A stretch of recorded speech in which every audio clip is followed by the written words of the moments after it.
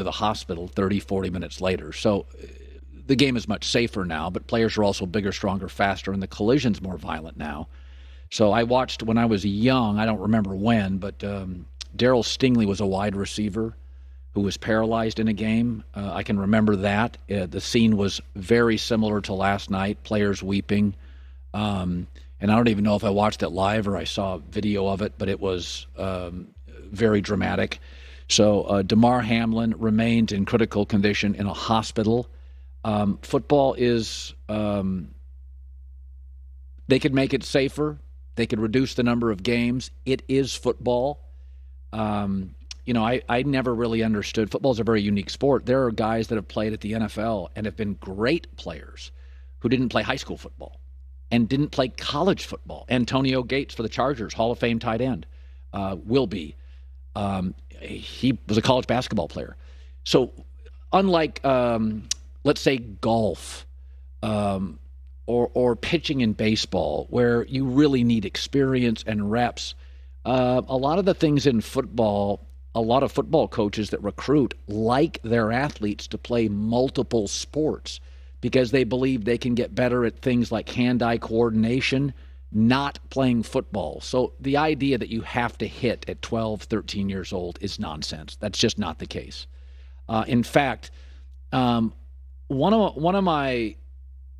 the moments that really changed how I sort of looked at the preseason, I always love when you get what they call disruptors, when somebody comes in and says, I'm not going to do it that way, I'm going to do it my way. And years ago, Sean McVay was this young 30-year-old coach, came into the NFL and said, I'm not going to play any of my starters in the preseason. Why would I do that? Why would I have an older player in collisions? And people really push back. You have to do this. It's very important. The Rams started the season 8-0. There's no reason to have preseason. You could have inter-squad games for some intense urgency. There's no reason to have preseason games. They're a ripoff to fans. College kids don't do it, and college kids are 18, 19 years old. They have class. They can only practice at college 17 hours a week, according to the NCAA. And I watch the early games in September. The kids are ready to play. So why do 30-year-olds need 3 more games of hitting? I do not believe that's good. I don't want to sit on a soapbox this morning. I don't like a 17th game. I've defended Thursday night football. You could certainly get rid of that. But I think fewer games, less hitting does not take away from the beauty and skill of the sport. That is my takeaway. I'm not here to be a hall monitor of all sports. Very capable people make decisions. Football Morning in America, it's NBC Sports, it's Peter King. His perspective will be noteworthy this morning. I was saying this earlier, Peter. I do remember the Daryl Stingley moment. I don't know if I was watching it live or tape. I don't remember. Here's where I wasn't bothered. Peter, whenever we have a crisis, and I said this earlier, a president calls a governor calls a mayor calls the National Guard. You go to the people with their feet on the ground. I was okay with the league leaning on Sean McDermott, who's saying, hey, guys, my guys can't play. I was okay with that. Now, a lot of people aren't, and they think it should have been immediately canceled.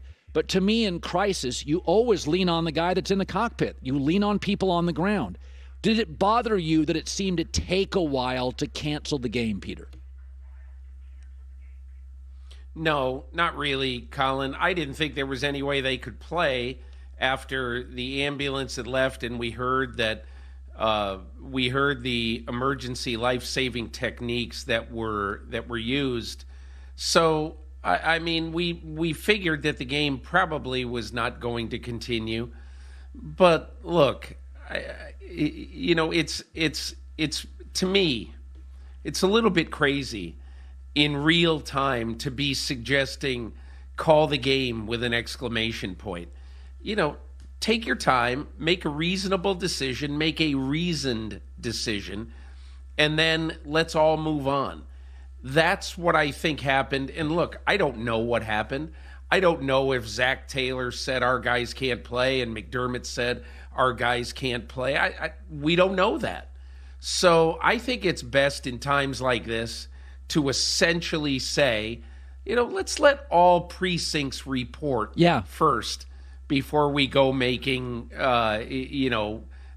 basically decisions before we have all the information. Peter, let me throw this. I said, out of respect for the Hamlin family, I said, sports have ties. It's just a tie game. There's no space in the schedule. Let's not jam it in. Go to another series of tiebreakers if you have to. That's what baseball does. Baseball came to a conclusion that they didn't have space in their schedule for some of these late season games to figure out who's in. They just go to tiebreakers. What about just saying, out of respect for the family, we're going to make an exception. It's a tie, which it certainly could have been, and just go with the seeding from that point. Does that make sense to you? Well, I think what makes more sense to me is just to have the Bengals and Bills play 16 games this year. And look, I have no idea what they're going to do. It really isn't the time today to be thinking about this, but it will be the time soon to think about this. And to me, Colin, I'm going to take you back a couple of years. I remember, this is almost 3 years now, because soon after COVID hit, I remember writing and reporting a lot on what the NFL was thinking about the 2020 schedule. They were considering all sorts of alternatives, playing a 12-game schedule, not starting the schedule on time in September, maybe starting in October. They were thinking of everything. And at the time, I remember specifically one leading voice in the NFL telling me, look, this is going to be one of those years. We're going to get through the year. This is going to be one of those years where people really shouldn't care if one team plays 10 games and another team plays 14. Because we are in just an extraordinary time in the history of this country. Yeah. Well, I don't see the problem with the Bills and Bengals playing 16 games instead of 17. Yeah. And, wherever the games are played, whoever has home field, let's not take this as some outrage if some team goes down a slot in the seedings. Who cares? The Bengals and Bills are both going to the playoffs. Right. Where they play their games, I don't care. And they shouldn't either. Yeah. By the way, Cincinnati got to the Super Bowl playing road games last year. Buffalo's gone to Kansas City and won. I think with the new technology in the helmets, with coaches talking to players, it has eliminated some of the home field advantage. I'm with you. Good teams win. They win on the road. It's interesting. You're a baseball fan. When Steve Cohen bought the Mets, there was concern by other owners that he would literally just spend whatever it takes. And other owners said, that's not what we want here. Well, he's done it. Now the Mets payroll is bigger than the bottom 5 or 6 teams in baseball, and it looks bad for the sport. So when the Walmart owners come into Denver, I think similarly, they don't want to bring in a disruptor. But the salary I'm hearing for Harbaugh is $20 million. I'm hearing it could be more considerably for Sean Payton. And having covered the owners for years, that changes everything. I mean, the average salary is probably 6-7.